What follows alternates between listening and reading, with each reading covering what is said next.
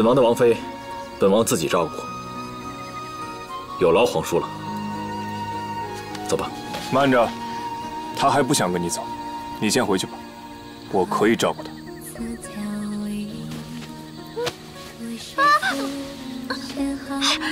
你放我下来！放我下来！放我下来！回眸擦肩，几度缘起缘灭。你没有什么要解释的吗？殿下可以娶别的女子，我连跟旧友聊天的权利都没了。你何时和皇叔成为旧友了？此事说来话长，你明日还要向陛下跟淑妃娘娘禀报你娶正妃的事儿，以后再说吧。如果我现在就要知道呢？你现在连对我最基本的信任都没了。那这样的话，那合理的事儿你就别犹豫了，去娶你的西河郡主吧。你俩就好好过日子，举案齐眉，合了你的意。我呢就好好过我的日子，我好好守住我的家人跟我的如意楼。你再说一次。我不说，说再多都一样。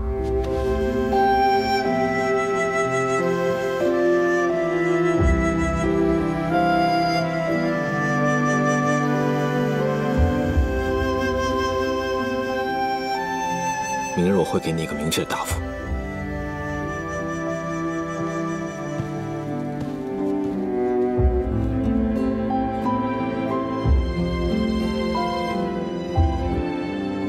陛下到。父皇。皇上。婉儿呢？皇上，素雨一早来报，婉儿本是要来，奈何昨夜受凉，又受到惊吓，现下也病倒了。婉儿也病了，严重吗？听说是要调养一段时间。父皇，最近发生的事情，实在无法解释。也许真的是儿臣命格特殊。父皇，母妃，儿臣不想娶完正妃之后，红事变白事。你说的什么话？这些日子为了你的亲事，朕也是疲乏万分。罢了，既然不宜迎娶正妃，那就先缓一缓。但是那个傅荣，你必须要管一管。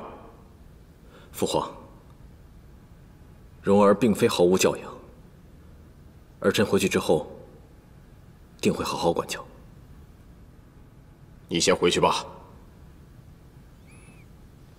是。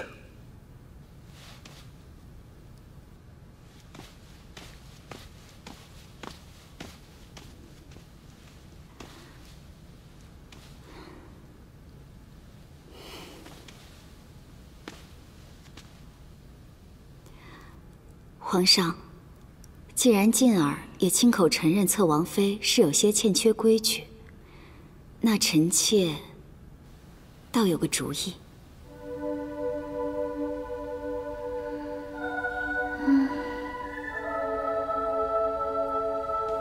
夫人，夫人，夫人，快收拾一下，夫人。